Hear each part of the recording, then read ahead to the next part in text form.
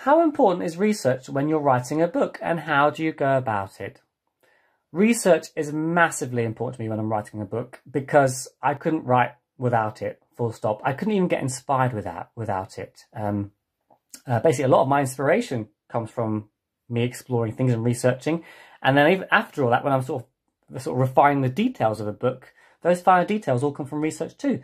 And Scavengers is a great example of this. You know, the idea, it all started off with me researching people living in rubbish in real life, inspired by a thought I had of perhaps someone, you know, a scenario where a human might live in rubbish. I Googled that and I found out about all these massive landfill sites in developing countries like Indonesia and North Africa, where children live with their families, living on the rubbish, scavenging to survive. And those children were a massive inspiration to me in terms of the fact that they were being kids still in this terrible situation. They're still playing and being kids and supporting each other and being part of community. And I thought that was so moving and touching and amazing. So that was my big inspiration. And that was the moment it all clicked for Scavengers. But even when I had that, when I was writing the book, I had to research a lot of things. For example, the setting, Hinterland, the setting I built, is based on a real place. It's called the Cwm Coke Works. It's a coal processing plant in Wales that closed down many years ago.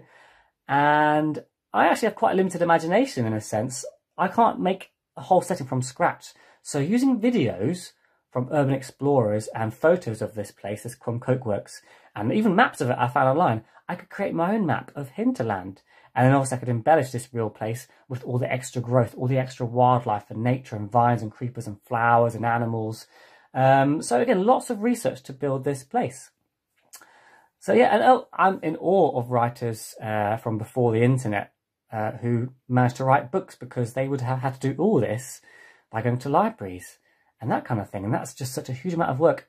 As writers now, we're so lucky with the resources we have online. We are blessed. And I'm in awe of the writers who wrote before all that. So yeah, research is very, very key to my writing.